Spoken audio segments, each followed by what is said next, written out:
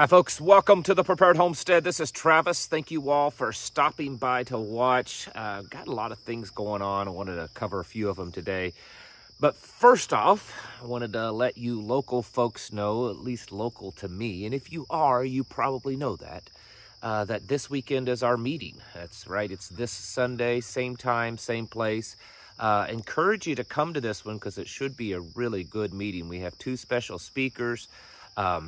One lady, she is a well-known advocate and expert in homeschooling. She's going to talk about maybe some current legislation affecting homeschooling and just homeschooling in general and the importance of it. And then we have another gentleman who is,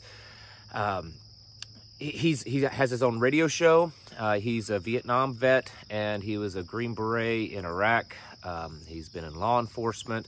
And he's become very much a liberty advocate, which is what his radio show is. He's been on several different podcasts and radio shows over the year, and he's coming to speak to us also.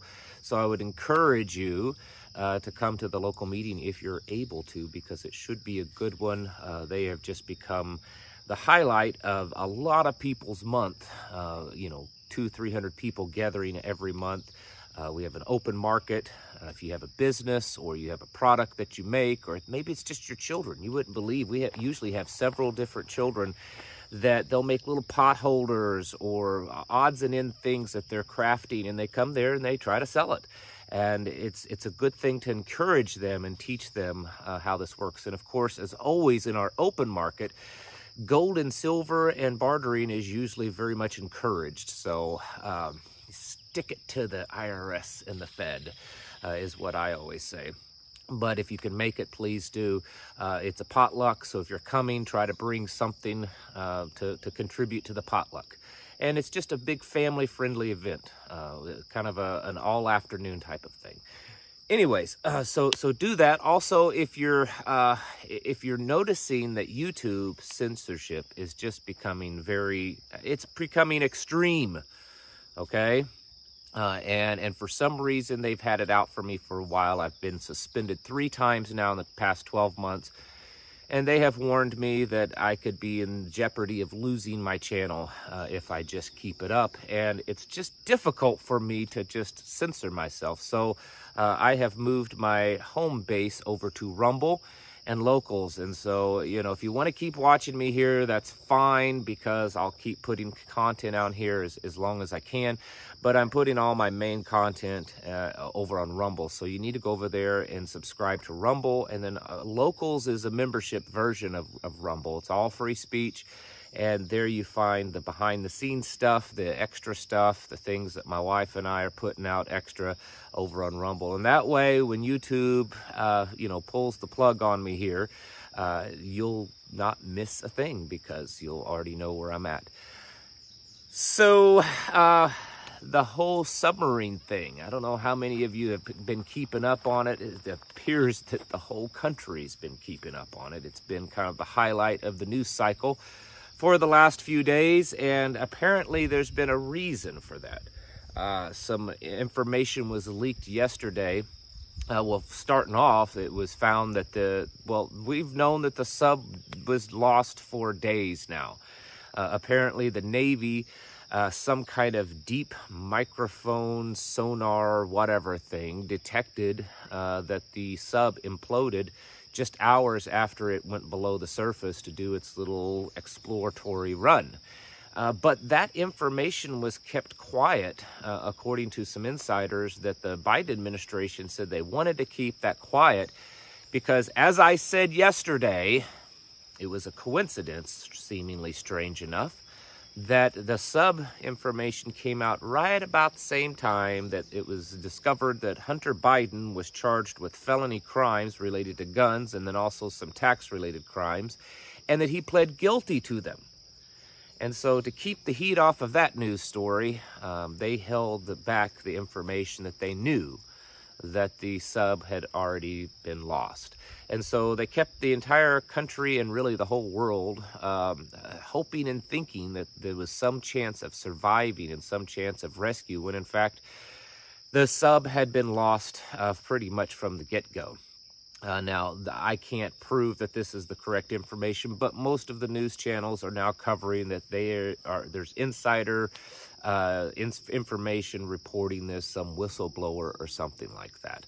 So that's interesting. And of course, then there's already the conspiracies of, well, was there even a sub to begin with? Or was it done on purpose? Is this another Titanic? You know, the Titanic, there's a lot of people believe that the Titanic was what really ushered in the Federal Reserve. And is this going to usher in something else? Is it just a signal? Is it a required sacrifice for these evil people? I don't know.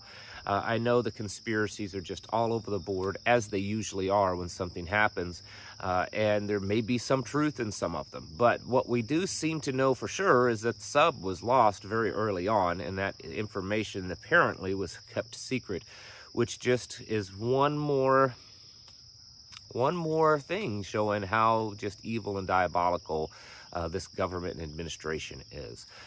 And it's not, I mean, yes, I would completely agree that the Biden administration is probably the worst this country's ever seen. But folks, they're all really bad when you really start digging into them. But anyways, and then old Lindsey Graham is at his warmongering self again. He's wanting to pass some kind of resolution or get some kind of confirmation that if Russia uses any kind of nuke in Ukraine, or that if they destroy or attempt to destroy the nuclear power plant in Ukraine, that will immediately cause an Article 5. This man, I'm telling you, sorry, I walked into a spider web just before I started filming this, and I've got, you know how it is, you get this, you feel like you got them all over you, which I don't think I do. But anyways, just got that creepy feeling. Even though I don't mind spiders at all. It's just a human thing, I guess. But anyways, Lindsey Graham he just loves to send your children off to war. I mean, I don't think he's okay with his or himself going off to war, but he loves sending your children off to war. You know, he's just definitely taken the place of John McCain, and now this guy is just front and center when it comes to any chance of us going to war. And so he's pushing that, and the way things are kind of starting to work in Ukraine and Russia, it's more and more likely that NATO is going to get involved.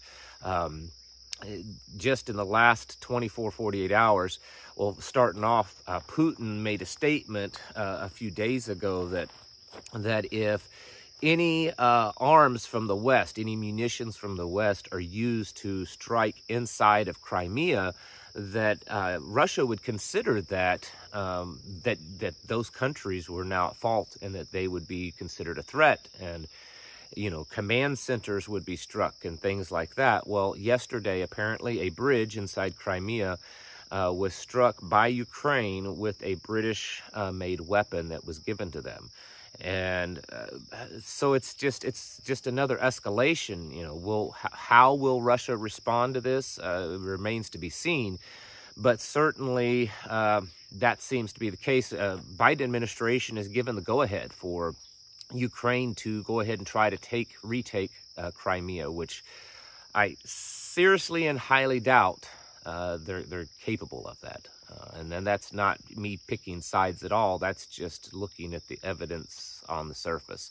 Of course, us and everyone else is continually sending millions and billions of dollars over. BlackRock has set up a fund, and we're talking like $500 billion in funds to rebuild Ukraine. So, of course, BlackRock's got to have their hands in all of that. The hostilities just keep increasing between the two countries instead of kind of downplaying it, even though, I mean, it was just a few days ago that Putin himself showed a document that was supposed to be basically leading towards peace shortly after things happened last year. But the United States and the West has been pushing and pushing for more war. Ukraine has basically called every available man to service. Throughout this, they've been in the sort of a martial law state, and you could get drafted, you could get conscripted But yesterday they issued an order that every 18-plus-year-old male must absolutely report to a local recruiting office for service. Reports are that they've lost over 13,000 troops already just in this recent counteroffensive, and of course lots of reports of tanks and arms and things like that being destroyed. It doesn't look really good for them. It's you know, in the beginning, it seemed to be a little bit easier to try to spin this that Ukraine was doing a good job, and now it's not looking so good, including that there are some people in the Pentagon that are saying that they suspect that Ukraine either already has or in the very near future will run out of any types of arms that they themselves have produced or have, meaning that they're only using stuff that the West is sending them at this point. You know, that's the only weapons that's being sent to them. Poland is pushing really hard to get involved in this. Of course, Belarus now has nuclear weapons from Russia, and they say that those are going to be there permanently. Things are just heating up, and as bad as they are, and as likely as it's becoming that NATO will become more involved in this, and we're already very involved. I still kind of believe that this is in a way a distraction and a way to deplete the West's arms, because on the other side of the world, we hear that we just don't have the munitions to fight a war with China right now. That's the big delay. That's why we've got Anthony Blinken going over there trying to smooth things over, while Biden's calling Xi a dictator and then trying to smooth that over. And well, it's because we don't have enough arms to fight against him. It kind of makes me wonder that my original suspicion, my original conspiracy theory, was that the Biden administration was bought and paid for by China, and they were going to try to make it look like we were going to go to war, when in the end we were just going to have to give in to China, because it's either that or completely be destroyed. Of course, a lot of people still speculating over cyber attacks, over EMPs, over grid attacks, because the DHS and other agencies have been warning about that. So to fulfill your doomsday-ish, hunger today, it looks like that there's a lot on the war front that's happening and that could happen in the near future. Now, I know there's been a lot of talk about that for over a year now, ever since Russia invaded Ukraine. It's been just, around the corner, right? It's just around the corner, and yet it never happens. And that may just be what continues to go on. But it does seem like that at some point, something has to happen more. There's just too many irons in the fire. There's too many things going on at once, that it would stand to reason that at some point, one of these areas are going to escalate. We're just talking about primary things that are going on right now. We're not even talking about the stuff going on in the Middle East with Iran and Israel, and how the whole Middle East now has formed a naval force. And then, of course, there's North Korea always wanting to do something to let the world know that they're still relevant. It's a lot. And we're really starting to see the fulfillment of wars and rumors of wars, if any of you still read the Bible. And then you and I sit back and we try to figure out how is this affecting us, and how will it affect us, and how that we can, get some level of preparedness for it. And because we don't know exactly what's going to happen, and we've never experienced a war that, that this most likely will be. I mean, I don't think it's going to be anything comparable to World War I or World War II, and certainly not the other wars, Korea, Vietnam, Iraq, places like that. I think this will be a much broader war, a much more deadly war, and it'll be a war to actually really change that world order that's existed for a long time. We're going to see supplies deteriorate because we get so much from China. We're probably going to see the US dollar become no more. CBDC will rise up because that's what they want. The IMF this week announced that they're putting out their own CBDC, and BRICS is supposed to have their currency ready by September. And we're seeing things just line up, and you and I are just kind of sitting and waiting for it to happen. And in some ways, that's about all we can do. And in other ways, you need to take that time to stock up and prepare, because as bad as things seem right now, there's still yet time to prepare. I mean, you can still go to the store today and stock up. You can still, order certain supplies. You can still, get your homestead and start getting it ready. Do you have as much time as someone that started 5 years ago or 2 or 3 years ago? Of course not. Of course not. You have less time. You have to work a little bit harder, and you may not get everything done, but you certainly have time. You can't just say, well, it's too late. I'm done for. I'm giving up, because then you've already failed. You've already lost. So continue pressing forward on your preparations, because things are just heating up constantly. And at some point, I mean, how can you look at all this and say that it's just okay? It's just normal. It's not anymore. It's not been for a very long time. And I think it's all happening to lead us to this point that it's all going to change in a radical way.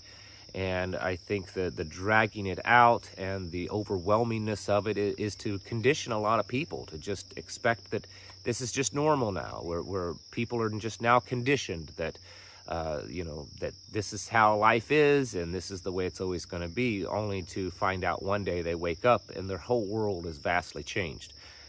Don't let you be one of those caught up in it and caught off guard. So continue to prepare yourselves, get your houses in order, preparing mentally, physically, and spiritually for the world that is changing and falling apart all around us. Folks, thank you for watching, and I'll catch you in the next video.